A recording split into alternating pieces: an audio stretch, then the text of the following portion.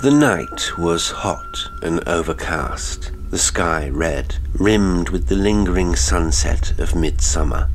They sat at the open window, trying to fancy the air was fresher there. The trees and shrubs of the garden stood stiff and dark. Beyond in the roadway, a gas lamp burnt, bright orange against the hazy blue of the evening. Farther were the three lights of the railway signal against the lowering sky.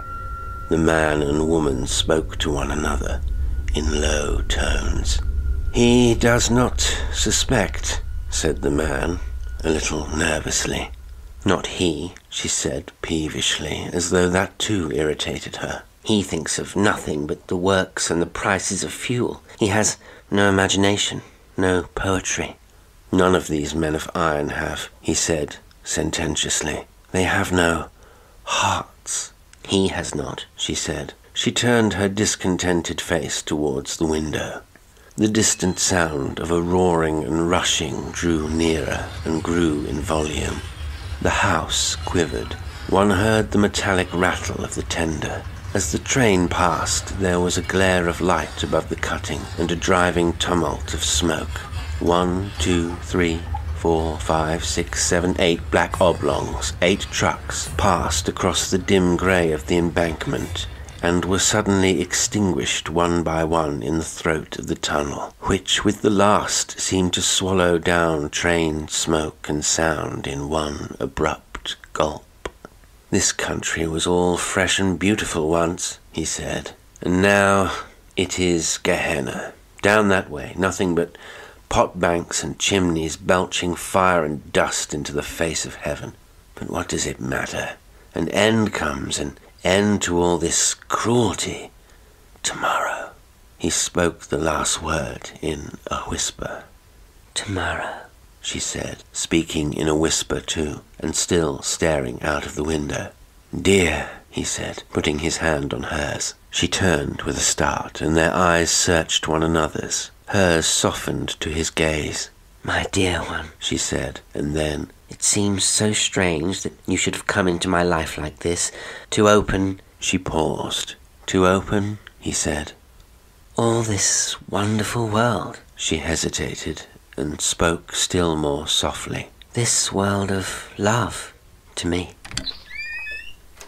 Then suddenly the door clicked and closed. They turned their heads and he started violently back. In the shadow of the room stood a great shadowy figure, silent. They saw the face dimly in the half-light, with unexpressive dark patches under the penthouse brows. Every muscle in Rourt's body suddenly became tense. When could the door have opened? What had he heard? Had he heard all? What had he seen? A tumult of questions. The newcomer's voice came at last, after a pause that seemed interminable. "Well?" he said. "I was afraid I had missed you, Horrocks," said the man at the window, gripping the window ledge with his hand. His voice was unsteady. The clumsy figure of Horrocks came forward out of the shadow. He made no answer to Rourt's remark. For a moment he stood above them. The woman's heart was cold within her. "I told Mr. Rourt it was just possible you might come back," she said, in a voice that never quivered. Horrocks, still silent, sat down abruptly in the chair by her little work table. His big hands were clenched. One saw now the fire of his eyes under the shadow of his brows. He was trying to get his breath. His eyes went from the woman he had trusted to the friend he had trusted, and then back to the woman. By this time, and for the moment, all three half understood one another, yet none dared say a word to ease the pent-up things that choked them. It was the husband's voice that broke the silence at last. "You wanted to see me?" he said to Rourt. Rourt started as he spoke. "I came to see you," he said, resolved to lie to the last.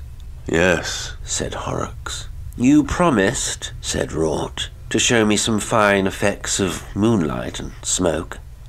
"I promised to show you some fine effects of moonlight and smoke," repeated Horrocks in a colourless voice. "And I thought I might catch you tonight before you went down to the works," proceeded Rort, "and come with you." There was another pause. Did the man mean to take the thing coolly? Did he after all know? How long had he been in the room? Yet even at the moment when they heard the door, their attitudes... Horrocks glanced at the profile of the woman, shadowy pallid in the half-light. Then he glanced at Rort and seemed to recover himself suddenly. "Of course," he said. "I promised to show you the works under their proper dramatic conditions. It's odd how I could have forgotten." "If I'm troubling you," began Rort. Horrocks started again. A new light had suddenly come into the sultry gloom of his eyes. "Not in the least," he said. "Have you been telling Mr. Rort all of these contrasts of flame and shadow you think so splendid?" said the woman, turning now to her husband for the first time, her confidence creeping back again, her voice just one half-note too high. "That dreadful theory of yours that machinery is beautiful and everything else in the world ugly. I thought he would not spare you, Mr. Rort. It's his great theory, his one discovery in art." "I am slow to make discoveries," said Horrocks grimly, damping her suddenly. "But what I discover..." He stopped. "Well?" she said. "Nothing." And suddenly he rose to his feet. "I promised to show you the works," he said to Rort, and put his big clumsy hand on his friend's shoulder. "And you were ready to go?" "Quite," said Rort, and stood up also. There was another pause. Each of them peered through the indistinctness of the dusk at the other two. Horrocks's hand still rested on Rort's shoulder. Rort half fancied still that the incident was trivial after all, but Mrs. Horrocks knew her husband better, knew that grim quiet in his voice, and the confusion in her mind took a vague shape of physical evil. "Very well," said Horrocks, and dropping his hand, turned towards the door. "My hat." Rort looked round in the half-light. "Oh, that's my work-basket," said Mrs. Horrocks with a gust of hysterical laughter. Their hands came together on the back of the chair. "Here it is," he said. She had an impulse to warn him in an undertone, but she could not frame a word. "Don't go," and "beware of him," struggled in her mind, and the swift moment passed. "Got it?" said Horrocks, standing with the door half open. Rort stepped towards him. "Better say goodbye to Mrs. Horrocks," said the ironmaster, even more grimly quiet in his tone than before. Rort started and turned. "Good evening, Mrs. Horrocks," he said, and their hands touched. Horrocks held the door open with a ceremonial politeness unusual in him towards men. Rort went out, and then, after a wordless look at her, her husband followed. She stood motionless while Rort's light footfall and her husband's heavy tread, like bass and treble, passed down the passage together. The front door slammed heavily. She went to the window, moving slowly, and stood watching, leaning forward. The two men appeared for a moment at the gateway in the road, passed under the street lamp, and were hidden by the black masses of the shrubbery. The lamplight fell for a moment on their faces, showing only unmeaning pale patches, telling nothing of what she still feared, and doubted, and craved vainly to know. Then she sank down into a crouching attitude in the big armchair, her eyes wide open, and staring out at the red lights from the furnaces that flickered in the sky. An hour after, she was still there. Her attitude scarcely changed. The oppressive stillness of the evening weighed heavily upon Rort. They went side by side down the road in silence, and in silence turned into the cinder-made byway that presently opened out the prospect of the valley. A blue haze, half dust, half mist, touched the long valley with mystery. Beyond were Hanley and Etruria, grey and dark masses, outlined thinly by the rare golden dots of the street lamps, and here and there a gaslit window, or the yellow glare of some late-working factory or crowded public house. Out of the masses, clear and slender against the evening sky, rose a multitude of tall chimneys, many of them reeking, a few smokeless during a season of play. Here and there a pallid patch and ghostly stunted beehive shapes showed the position of a pot bank, or a wheel, black and sharp against the hot lower sky, marked some colliery where they raised the iridescent coal of the place. Nearer at hand was the broad stretch of railway and half-invisible trains shunted, a steady puffing and rumbling, with every run a ringing concussion and a rhythmic series of impacts, and a passage of intermittent puffs of white steam across the further view. And to the left, between the railway and the dark mass of the low hill beyond, dominating the whole view, colossal, inky black, and crowned with smoke and fitful flames, stood the great cylinders of the Jeddah Company blast furnaces, the central edifices of the big ironworks of which Horrocks was the manager. They stood heavy and threatening, full of an incessant turmoil of flames and seething molten iron, and about the feet of them rattled the rolling mills, and the steam hammer beat heavily and splashed the white iron sparks hither and thither. Even as they looked, a truckful of fuel was shot into one of the giants, and the red flames gleamed out, and a confusion of smoke and black dust came boiling upwards towards the sky.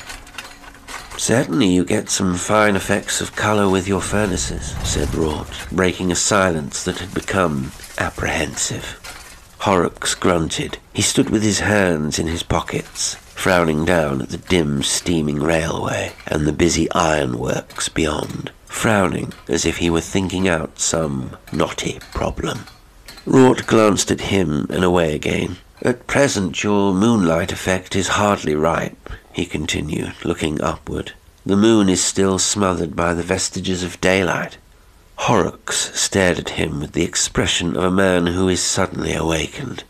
"Vestiges of daylight. Of course. He too looked up at the moon, pale still in the midsummer sky. "Come along," he said suddenly, and gripping Rort's arm in his hand made a move towards the path that dropped from them to the railway. Rort hung back. Their eyes met and saw 1,000 things in a moment that their eyes came near to say.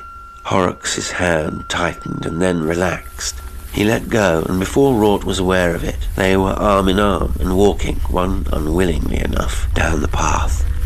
"You see the fine effect of the railway signals towards Burslem," said Horrocks, suddenly breaking into loquacity, striding fast and tightening the grip of his elbow the while. "Little green lights and red and white lights all against the haze. You have an eye for effect, Rort. It's a fine effect. And look at those furnaces of mine, how they rise upon us as we come down the hill. That, to the right, is my pet. 70 feet of him. I packed him myself, and he's boiled away cheerfully with iron in his guts for 5 long years. I've a particular fancy for him. That line of red there, a lovely bit of warm orange, you'd call it, Rort. That's the puddler's furnaces. And there, in the hot light, 3 black figures. Did you see the white splash of the steam hammer then? That's the rolling mills. Come along. Clang, clatter, how it goes rattling across the floor. Sheet tin, Rort, amazing stuff. Glass mirrors are not in it when that stuff comes from the mill, and squelch, there goes the hammer again. Come along. He had to stop talking to catch at his breath. His arm twisted into Rort's with benumbing tightness.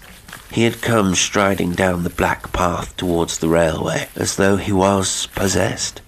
Rort had not spoken a word, had simply hung back against Horrocks' pull with all his strength. "I say," he said now, laughing nervously, but with an undernote of snarl in his voice. "Why on earth are you nipping my arm off, Horrocks, and dragging me along like this?" At length Horrocks released him. His manner changed again. "Nipping your arm off," he said. "Sorry, but it's you taught me the trick of walking in that friendly way." "You haven't learnt the refinements of it yet, then," said Rort, laughing artificially again. "By Jove, I'm black and blue." Horrocks offered no apology. They stood now near the bottom of the hill, close to the fence that bordered the railway. The ironworks had grown larger and spread out with their approach. They looked up to the blast furnaces now instead of down. The further view of Etruria and Hanley had dropped out of sight with their descent. Before them, by the stile, rose a notice board, bearing still dimly visible the words, "Beware of the trains," half hidden by splashes of coaly mud. "Fine effects," said Horrocks, waving his arm. "Here comes a train. The puffs of smoke, the orange glare, the round eye of light in front of it, the melodious rattle. Fine effects, but these furnaces of mine used to be finer before we shoved cones in their throats and saved the gas." "How?" said Rort. "Cones?" "Cones, my man, cones! I'll show you one nearer. The flames used to flare out of the open throats. Great, pillars of cloud by day, red and black smoke, and pillars of fire by night. Now we run it off in pipes and burn it to heat the blast, and the top is shut by a cone. You'll be interested in that cone." "But every now and then," said Rort, "you get a burst of fire and smoke up there." "The cone's not fixed. It's hung by a chain from a lever and balanced by an equipoise. You shall see it nearer. Else, of course, there'd be no way of getting fuel into the thing. Every now and then the cone dips, and out comes the flare." "I see," said Rort. He looked over his shoulder. "The moon gets brighter," he said. "Come along," said Horrocks abruptly, gripping his shoulder again, and moving him suddenly towards the railway crossing. And then came one of those swift incidents, vivid but so rapid that they leave one doubtful and reeling. Halfway across, Horrocks's hand suddenly clenched upon him like a vice, and swung him backward and through a half-turn, so that he looked up the line, and there a chain of lamp-lit carriage windows telescoped swiftly as it came towards them, and the red and yellow lights of an engine grew larger and larger, rushing down upon them. As he grasped what this meant, he turned his face to Horrocks and pushed with all his strength against the arm that held him back between the rails. The struggle did not last a moment. Just as certain as it was that Horrocks held him there, so certain was it that he had been violently lugged out of danger.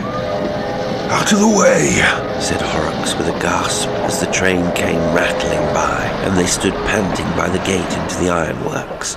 "I did not see it coming," said Rort, still, even in spite of his own apprehensions, trying to keep up an appearance of ordinary intercourse. Horrocks answered with a grunt. "The cone," he said, and then as one who recovers himself, "I thought you did not hear." "I didn't," said Rort. "I wouldn't have had you run over then for the world," said Horrocks. "For a moment I lost my nerve," said Rort. Horrocks stood for half a minute, then turned abruptly towards the ironworks again. "See how fine these great mounds of mine, these clinker heaps, look in the night. That truck yonder, up above there, up it goes and out tilts the slag. See the palpitating red stuff go sliding down the slope. As we get nearer, the heat rises up and cuts the blast furnaces. See the quiver up above the big one, not that way, this way, between the heaps.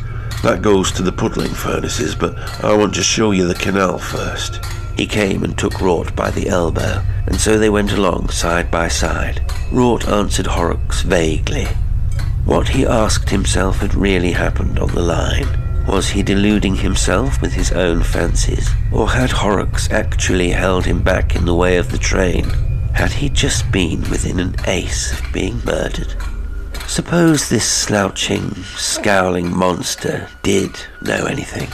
For a minute or two then, Rort was really afraid for his life, but the mood passed as he reasoned with himself. After all, Horrocks might have heard nothing.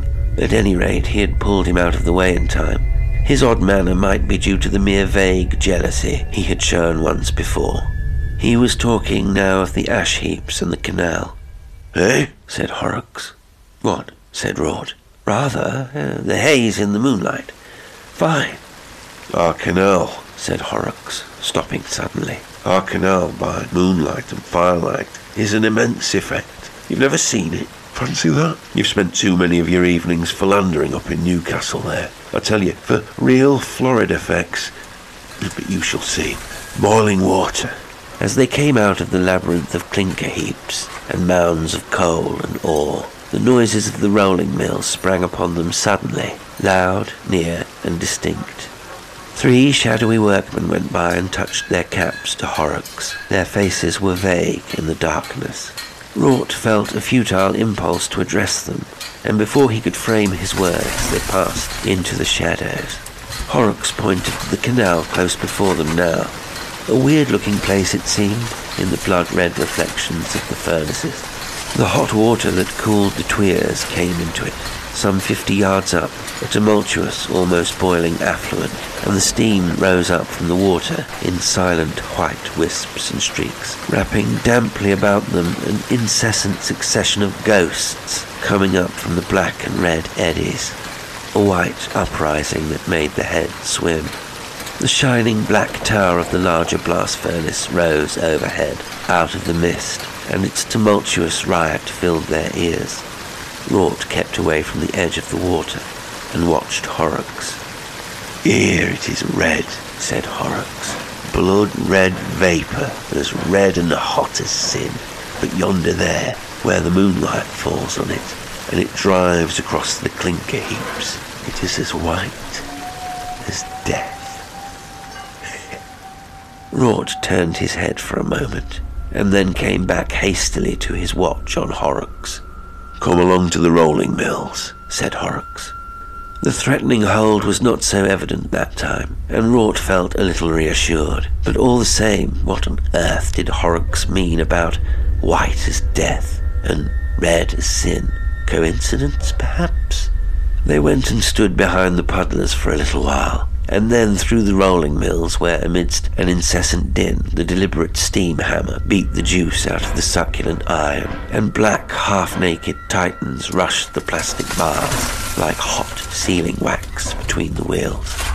"Come on," said Horrocks in Rort's ear, and they went and peeped through the little glass hole behind the tuyeres and saw the tumbled fire writhing in the pit of the blast furnace. It left one eye blinded for a while. Then, with green and blue patches dancing across the dark, they went to the lift by which the trucks of ore and fuel and lime were raised to the top of the big cylinder.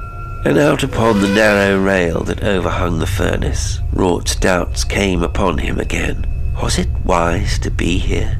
If Horrocks did know everything, do what he would, he could not resist a violent trembling. Right underfoot was a sheer depth of 70 feet. It was a dangerous place. They pushed by a truck of fuel to get to the railing that crowned the place. The reek of the furnace, a sulphurous vapour streaked with pungent bitterness, seemed to make the distant hillside of Hanley quiver. The moon was riding out now from among a drift of clouds, halfway up the sky above the undulating wooded outlines of Newcastle. The steaming canal ran away from below them under an indistinct bridge and vanished into the dim haze of the flat fields towards Burslem. "That's the cone I've been telling you of," shouted Horrocks. "And below that, 60 feet of fire and molten metal, with the air of the blast frothing through it like gas in soda water." Rort gripped the handrail tightly and stared down at the cone. The heat was intense. The boiling of the iron and the tumult of the blast made a thunderous accompaniment to Horrocks' voice. But the thing had to be gone through now. Perhaps, after all... "In the middle," bawled Horrocks. "Temperature near 1,000 degrees. If you were dropped into it, flash into flame like a pinch of gunpowder in a candle. Put your hand down. Feel the heat of his breath. Why, even up here I've seen the rainwater boiling off the trucks. And that cone there, it's a damn sight too hot for roasting cakes. The top side of it's 300 degrees. 300 degrees, said Rort. 300 centigrade, mind, said Horrocks. It will boil the blood out of you in no time. Eh? Said Rort, and turned. Boil the blood out of you in... No, you don't. Let me go, screamed Rort. Let go my arm. With one hand he clutched at the handrail, then with both. For a moment the two men stood swaying, then suddenly with a violent jerk, Horrocks had twisted him from his hold. He clutched at Horrocks and missed. His foot went back into empty air. In mid-air he twisted himself, and then cheek and shoulder and knee struck the hot cone together. He clutched the chain by which the cone hung, and the thing sank an infinitesimal amount as he struck it. A circle of glowing red appeared about him, and a tongue of flame released from the chaos within flickered up towards him. An intense pain assailed him at the knees, and he could smell the singeing of his hands. He raised himself to his feet and tried to climb up the chain, and then something struck his head. Black and shining with the moonlight, the throat of the furnace rose about him. Horrocks, he saw, stood above him by one of the trucks of fuel on the rail.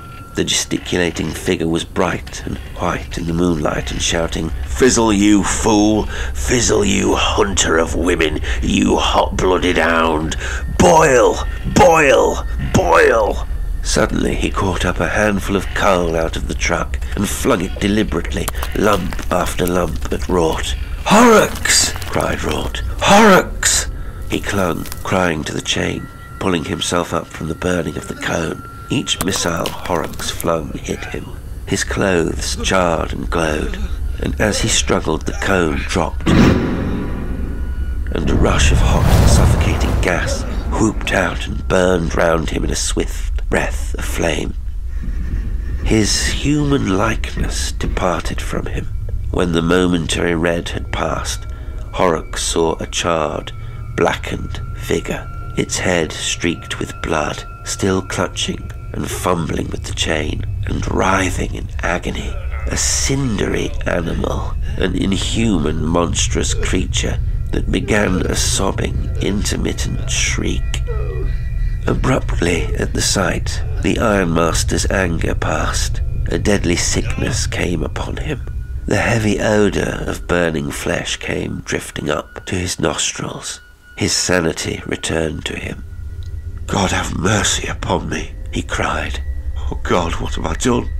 He knew the thing below him, save that it still moved and felt, was already a dead man, that the blood of the poor wretch must be boiling in his veins. An intense realization of that agony came to his mind and overcame every other feeling. For a moment he stood irresolute, and then, turning to the truck, he hastily tilted its contents upon the struggling thing that had once been a man. The mass fell with a thud and went radiating over the cone. With the thud, the shriek ended, and a boiling confusion of smoke, dust, and flame came rushing up towards him. As it passed, he saw the cone clear again. Then he staggered back and stood trembling, clinging to the rail with both hands. His lips moved, but no words came to them. Down below was the sound of voices and running steps. The clangor of rolling in the shed ceased abruptly.